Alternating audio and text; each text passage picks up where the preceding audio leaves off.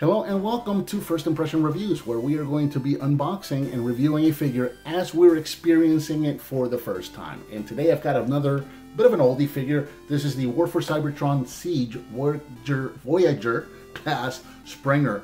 Figure that, again, I originally passed on. This was released about mid-2019, so it's been about a year as of the time of this recording since that figure came out. Like I said, it is a Voyager class and originally retailed for about $30. As you can see right here, I found this figure yesterday at Ross for $13. So at that price, I had to get it. Especially because this was a figure that I really wanted to check out. I passed up on it originally, begrudgingly so, because I really wanted to check. I just love the way this figure looks, and I wanted to put my hands on it and experience it. So I'm really happy that I found it for the price that I did. You can see that Springer is displayed in his robot mode right here in the window box. Some artwork of Springer, and again, you know, the whole black light thing. If you put a black light, there's some message on there that you can decode.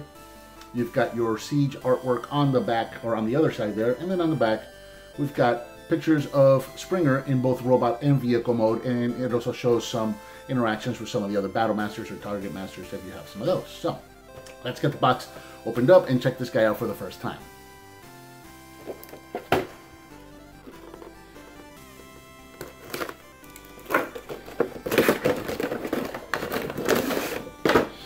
Okay, so we got empty box, nothing in there.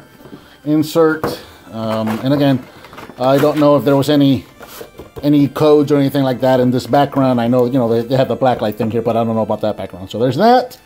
My receipt. We'll save that in there. Instruction sheet. Set that off to the side because I got a feeling I might need it. This guy is going to have some steps. And we got the figure and some accessories. So let's go ahead and get this guy out.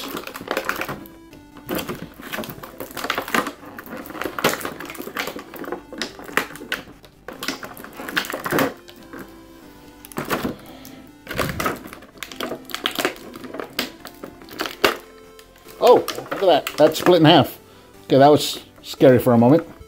There's that. I guess two guns there. Let's look at these real quick. Let's set that there. Let's take a look at these. So we got two guns. That's pretty cool. And as you saw, they combine to make one rifle.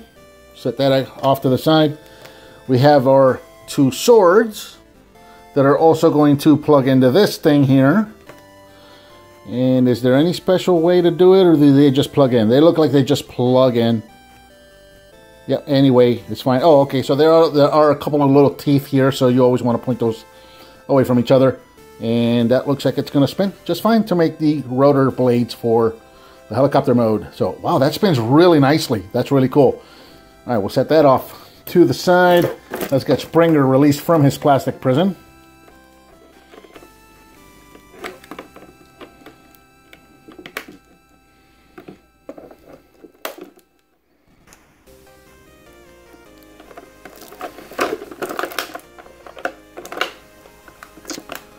There are ties up here on his biceps, and I'm not sure how I'm going to get those out.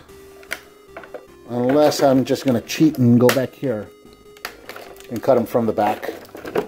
Probably the best way to go.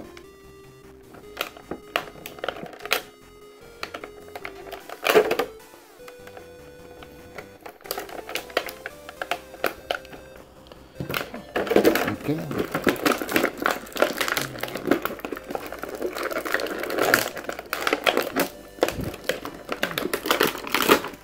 And here we have Springer out of the package and in robot mode, and he looks fantastic. This is going to be another one of those videos, guys. You're going to hear me say G1 a lot because he looks just like he did in G1, and I absolutely love it. Here in robot mode, he's approximately 7 inches tall.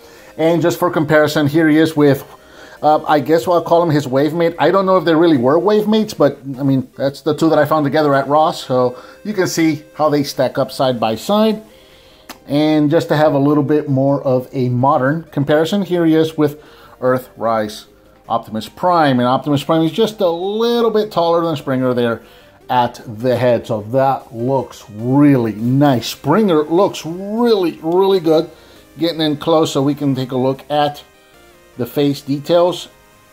And again, he just looks so G1. He looks really nice.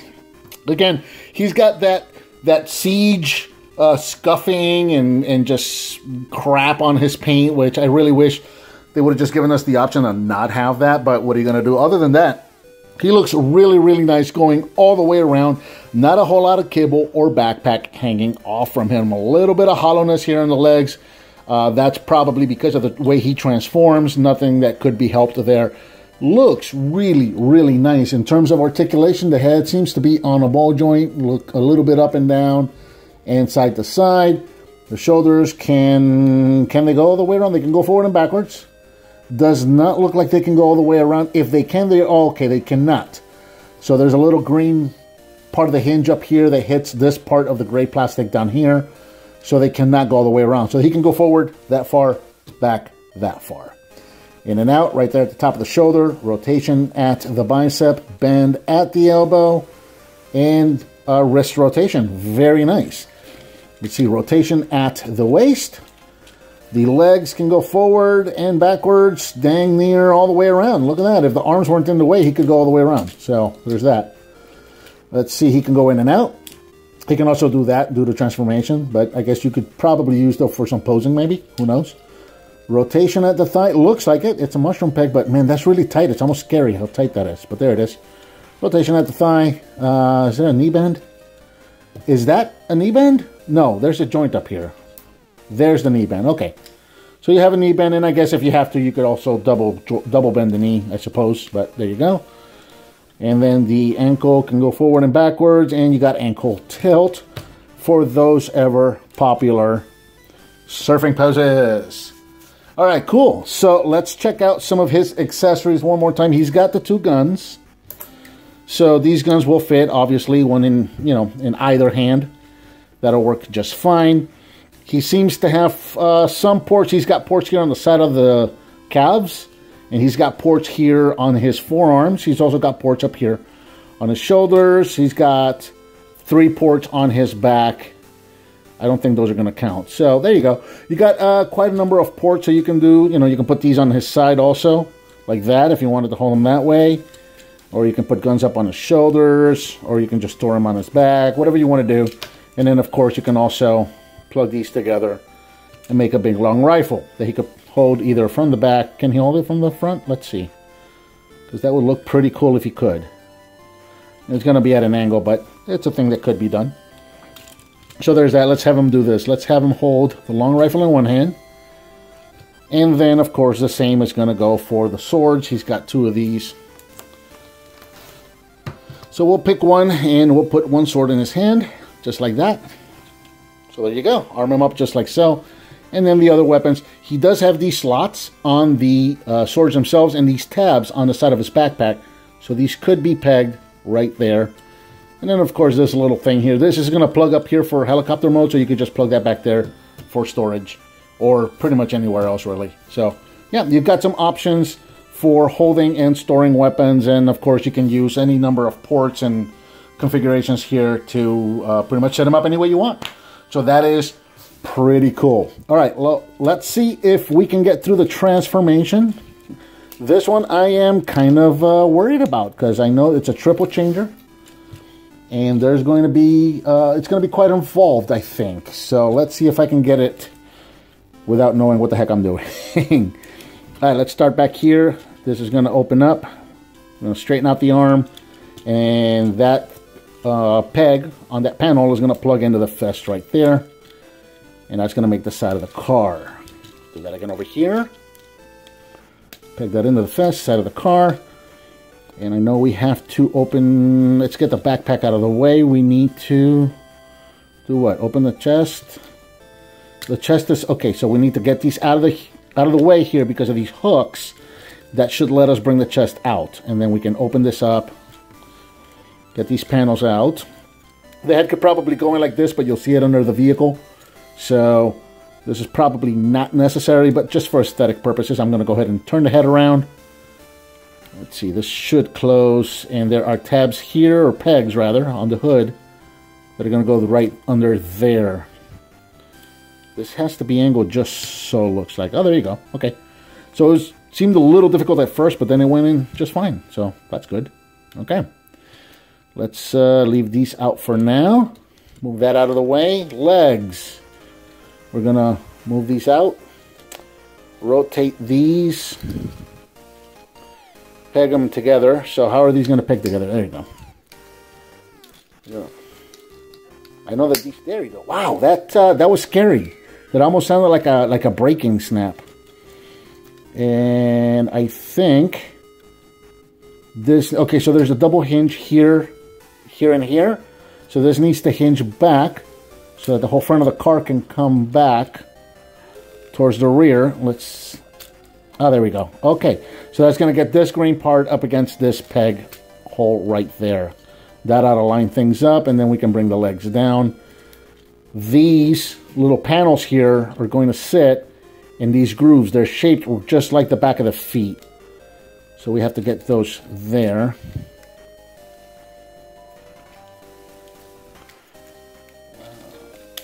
Okay, it's not as fiddly as I thought it was going to be. It's just, you kind of have to massage everything into place.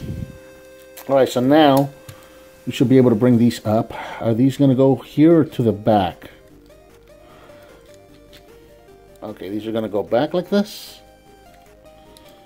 Or are these going to go to the front? I'm not sure. I think they're going to go to the front in car mode because there's a tab right there that's going to go right there into the forearm. So plug that right in there. Bring this panel forward and plug the arm in there. And something doesn't seem to be lined up right, does it? Look at this. This one went in all the way, but this one did not. Why is that? What is in the way? What am I doing wrong? There it goes. I honestly don't know what I did to fix that. I really don't. Straighten this out, and then this should come down, and there are going to be some tabs here that are going to go where? Okay, so there's tabs there and there. Those are going to go into the feet here, and then these angle tabs look like they're going to go into these slots down here. So, got to get that lined up just right. Okay, there it is, I think. That doesn't seem to be lining up just right. Okay, so it just seems like it's a case of just really kind of massaging everything into place until the tabs fall into place. But there you go.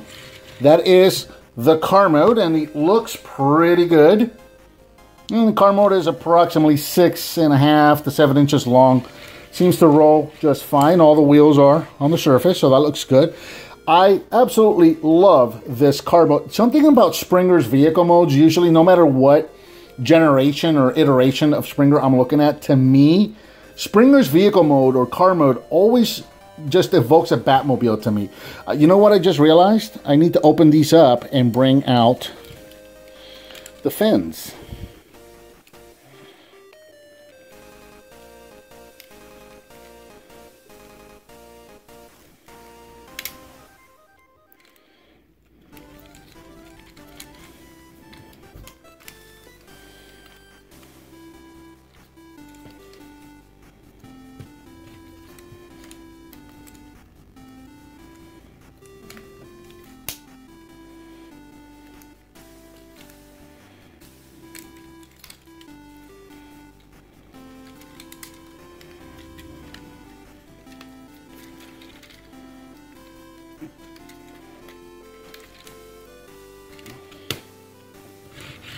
Oh, there we go. Now we have the fins out. And that now looks even more like a Batmobile because of the fins in the back here. That is so awesome. I really, really love this vehicle mode. And real quick, just for a size comparison, here he is with Earthrise STARSCREAM, which for a Voyager has quite a big vehicle mode, but you can see what these guys are going to look like together side by side. So there you go. Vehicle size comparison for one vehicle at least. We still have another vehicle to look at. And of course, we got a bunch of weapons and accessories here, and we've got ports on the shoulders here. You know, you want to make it a Keaton-esque Batmobile, we can put weapons there and there. So you got that. And then I guess you could put these here. You can face them forward, you can face them back if you want. I don't know. Or you can do, well, I mean, you can, you know, there's ports everywhere. You can come up with something. I guess you can do this, but this hides the fins. I don't like that. So, but anyway, yeah, you've got ports everywhere. You can do pretty much anything with the weapons. I personally, you know me, I am not a big fan of weapons on the vehicle mode. But being Springer will make an exception because he is supposed to be a Cybertronian war vehicle of some sort. So that works, actually. That doesn't look too bad with the guns back there. So there you go. Pretty cool. I really love this vehicle mode. Let's see if we can finagle our way through to the helicopter mode. So how are we going to start this? Let's, I guess we're going to start with unplugging everything and kind of blowing the vehicle up. So let's open that up and let's get the legs out of here. Rotate these back out and separate them. Man, these are really scary tight the way those are pegged in. Wow. All right, I know that this needs to rotate. And again, this thigh joint is scary tight. That just seems so very scary tight. That's going to come out like so. And then this is going to come out. The same thing on this side. Again, the thigh, that thigh is so tight, it's scary tight. And we'll pop this guy out, rotate the foot in, pop the fin out. Now these little joints that we saw up here earlier, we're going to use these. I like this. This is a callback to the G1 Dinobots. They did this in their transformation. And that is also quite tight. Alright, so I mean, I guess it's a good thing that the joints are tight, but man, that is scary how tight these are sometimes. So that's going to come together, and then the fins have a little tab there, or a little peg. I guess those should hold together if I line this up properly. There's two tabs in the back there. Tab them in the front here. And hopefully this fin, well, should peg together. You see the little peg in the port right there, but they don't seem to be... There it goes. Wasn't really working for me there in the beginning. And these are going to go up to the front there. Alright, so that's all good there. Now, what about these arms? These are going to come back.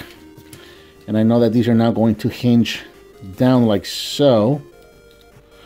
And then now the arms are going to peg into the side here. But before we do that, we have to open up the arm again, because we got to pop out the little wings here. So these are going to come out somehow. There you go. Pull this out and rotate it. And then put that back in place. Okay. Same thing on this side. Open this up. Pop the little wing out. And that popped off. So keep an eye out for that. Doesn't seem to be broken. It just pops off. It looks like my joint might be a little misshapen here, because every time I try to get it all the way out, it pops out. Pop that out and spin it, and close the arm back up again. And mine doesn't seem to want to line up properly. There it goes. Okay. So now these need to collapse so that the arms can peg in, but where? Okay, there's a slot right there above the fist. That should pop in right there on the side of the helicopter. Do that over here as well.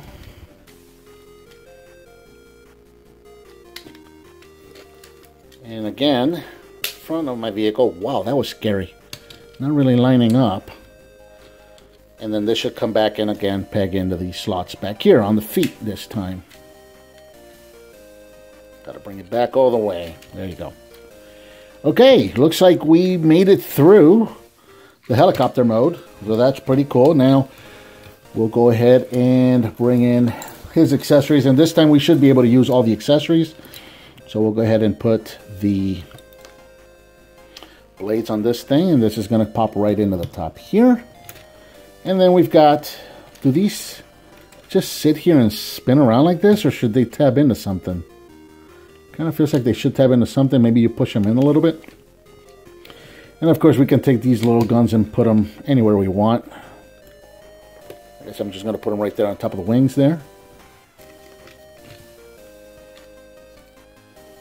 Yeah, that'll work. that's neat. Okay, so check this out. I just noticed this. Check this out. So on this wing, let me pop this off again. That's tricky. All right, so this gun, this just completely happened by luck. I just noticed. This gun, you'll notice is smooth here on the side. This gun has these tabs right here. Well, if you look at this wing actually has a slot to accommodate the tab on here. This wing does too. So both wings have the little slot right there to accommodate the tabs on the gun. That is really cool how they did that. So let's pop that in there. Let's pop that in there. And there you go. There is Springer in his helicopter mode. And he looks pretty cool. And here in helicopter mode, he's about 7 inches long, so he didn't grow too much. He just extended a little bit in the back there. That's about it. He looks really nice. My only real gripe with him is that the front wheels, the way they don't really cover up. If you don't have the guns in here, it doesn't really hide those front wheels too much. So the front of the vehicle still looks very car-ish to me. I can forgive the one on the back because, you know, helicopters tend to have a rotor in the back, so that's very easily forgivable as a rotor, but or it's not the stabilizer. Yeah, we'll just call it a rotor for the counter rotation. But there you go. Looks pretty cool. I love the way that spins. It's so loose, and not in a bad way. It's loose in the, well, you're seeing it now, that it just spins very freely. It just keeps on going. That looks really, really nice, and just kind of going all the way around so you can see the vehicle mode. And that is still a very, again, you know, it looks a little car-ish in the front, but other than that, it's a very convincing helicopter. Looks really, really nice. And one more time, just a size comparison with Starscream in his RAMJET mode. And you can see that Springer did do a little bit of growth in size there, but not, you know, made him grow a little bit, not too much.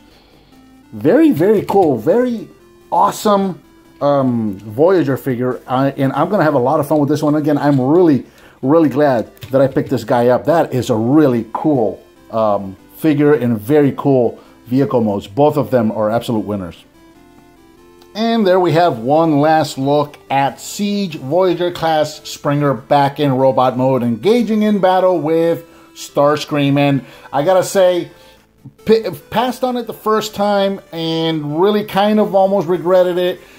Seeing it at Ross for 13 bucks absolutely sealed the deal. I am so happy to have picked up this figure because this is a fun figure. He looks fantastic in all three modes. Again, they just got all three modes right. And that's something that I love about the War for Cybertron trilogy, is that, especially with the triple changers, they just got everything right on all the ones that I've had an experience with so far. It's just such a nice line so far. And so that about does it for Siege Springer. Let me know what you thought of this figure down in the comments below. Give me some thumbs up. Subscribe, hit that bell icon so you're notified when I upload a new video. I got the donate button if you want to hit on that. I certainly would appreciate it. Share with your friends if you like what you see, and I'll talk to you next time.